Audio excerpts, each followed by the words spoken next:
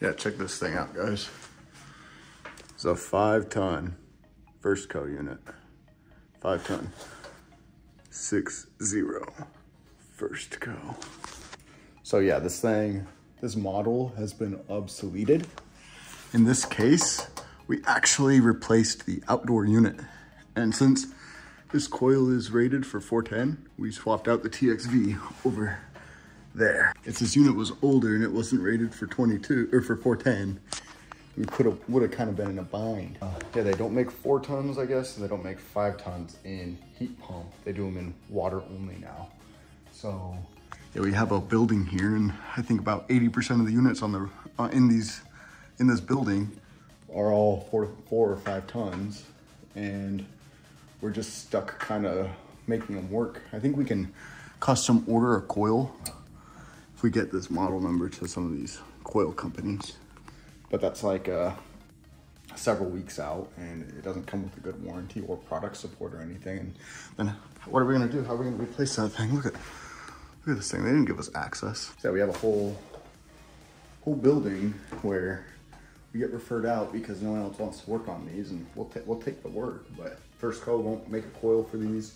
There's nothing. So I don't know what we're gonna do when they switch to our 454/B or R32. The fact that these manufacturers can spec out a whole building and put these in it and then just completely stop supporting the product is kind of mind-blowing to me. So that's kind of what I wanted to share. There's more. I mean, we see stuff like this. This is probably the worst one I've seen, but this isn't the first time I've seen something like this. This is just the one that I come to pretty frequently. So yeah, interesting little thing. Residential. This is in a condo complex. So this whole building, every single, well, 80% of the people who live here that bought condos here, they don't even ever know.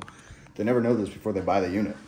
It's not, I don't think these people are disclosing it. Most of the homeowners don't know it till I show up. So, or someone else shows up, and then what usually happens is another HVAC guy goes out, and then they don't want to work on it, but they don't tell them why. And then they ask their neighbor, and I get referred out in here. One of our earlier, we have a Bosch time-lapse video that was in this building. We replaced the TXV on that one too. So we've done 2 heat pump swap outs on the roof and swapped the TXV.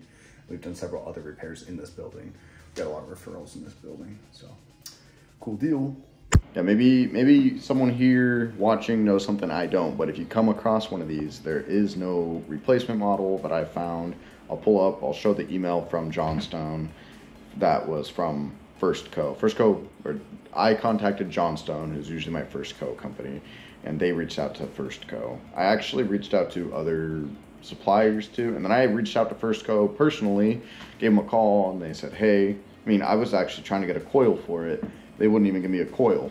So as far as I know, there's nothing available to really work on these or to replace them. So yeah, I checked out alternative manufacturers, couldn't find anything. Everyone only makes up to 3 tons. So there's this one building that I showed this one at, and then I've seen there's a restaurant that has 3-4 ton ones in it here in San Diego.